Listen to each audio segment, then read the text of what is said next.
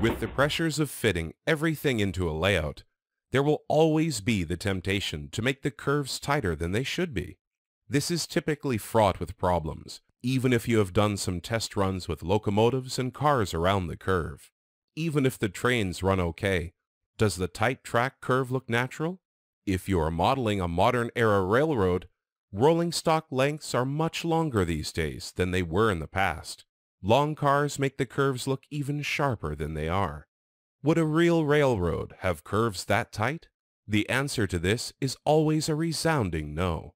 Real railroad curve radii are much longer than can be accurately modeled in a reasonable space. The best that can be done is to make the curves as large as your space will permit, then use some scenic tricks to distract the viewers from the appearance. What happens when you buy a new loco or longer car that won't make it safely around the curve? This actually goes back to the choice of era you choose to model. A setting with large late steam era articulated locos is not a good decision for a very limited space. Logging and mining or switching puzzle layouts with shorter rolling stock are better choices if your situation requires sharp curves. The golden rule is this: make that minimum radius at least as large as that recommended for the longest car you plan to run on your layout. That way, you won't have any regrets later. If you would like more tips to help with your model railroad, get this free report.